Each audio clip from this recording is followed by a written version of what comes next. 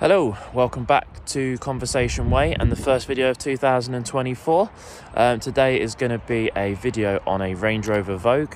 As you can see there, I'm going to tell you how much I paid for it, whether it's worth it and whether you should buy one at cheap as well.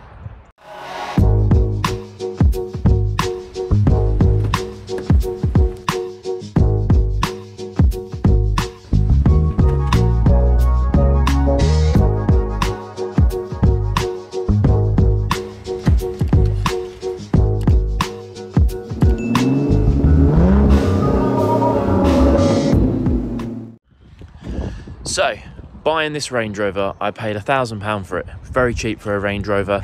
It's on a 56 plate. It's a 3-litre Td6 Vogue. It's one of the last ones on a 56 plate.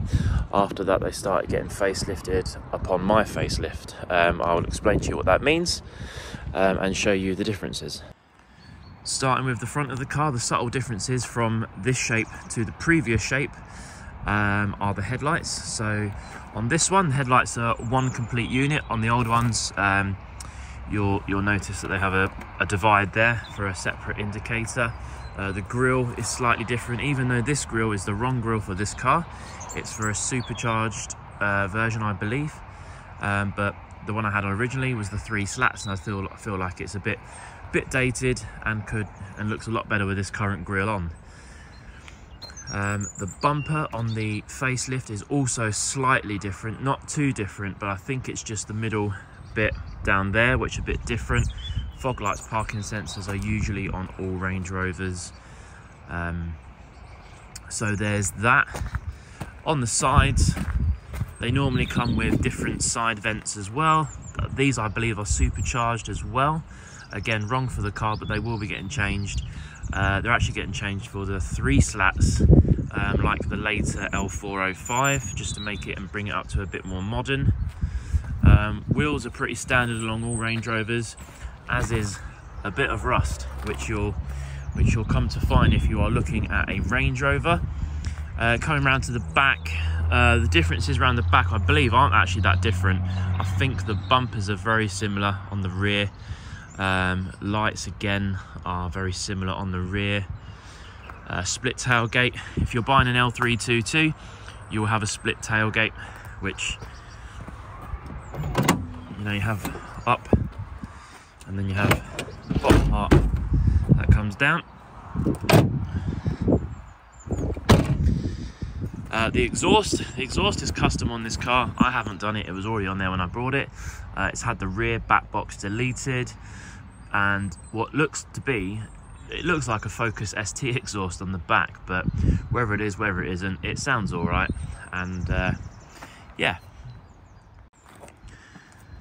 Okay, coming in to the inside of the car. So inside, subtle differences from a facelift to a pre-facelift. None in the front. The only thing that you will find that's different is the stereo. So the stereo looks a little bit different. This is a Vogue model, so I'm not an expert on all things Range Rover, but I believe that Vogue models are the top of the range. You've got HSE and other autobiography and things like that.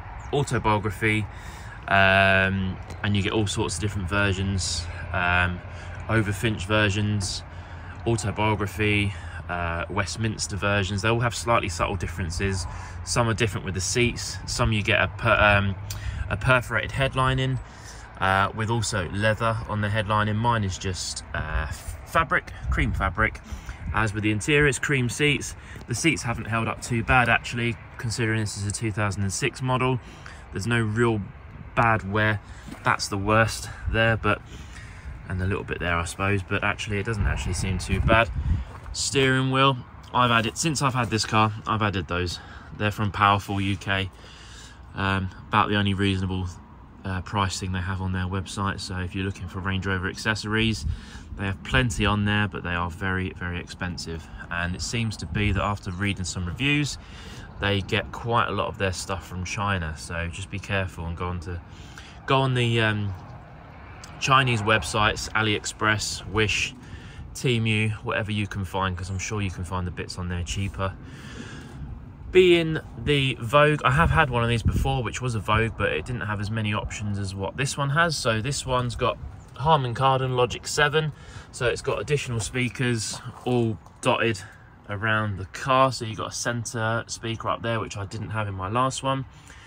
Obviously you've got tweeters in there, you've got the mids and a door speaker down there. Going in the back, again, pretty standard in the back. Leather seats, not too badly worn, could do with a bit of more of a clean. It's got heated seats in the back. Not all come with heated seats, but what they all do come with is that getting scratched and looking dreadful. So that will have to be coming off at some point and getting painted. And the additional speakers, you can see also, are in the rear of the boot pillars. So it adds for a nice loud volume. One thing I have noticed since actually doing this video, that says Land Rover. That says Land Rover. That says airbag.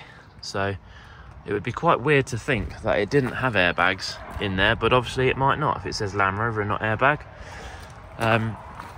We are missing one over there, but we've got one of those to replace. Other things in the inside, it's got heated seats. Not all Range Rovers come with heated seats, believe it or not. You will find that most do.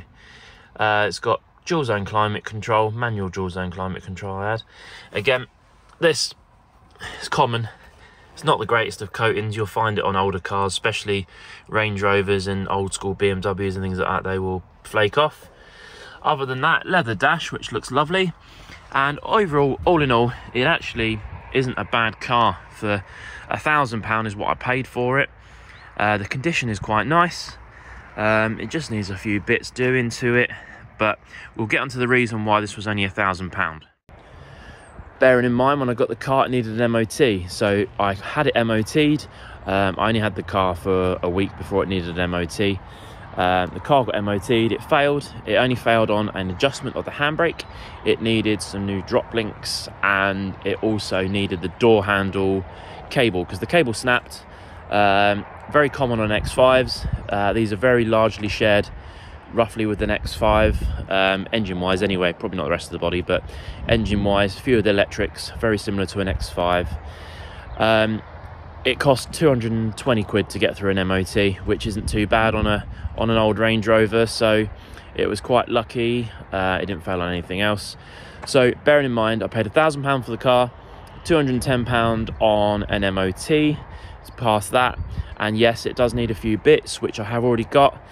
They have cost £140 off a wonderful guy off Facebook. You'll have to look him up if you ever want any Range Rover parts. His name is Chris J Parts.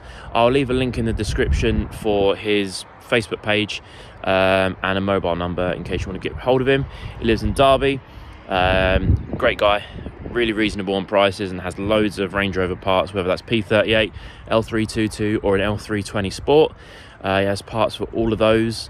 And yeah, it's going to be quite a nice little few episodes on the Range Rover.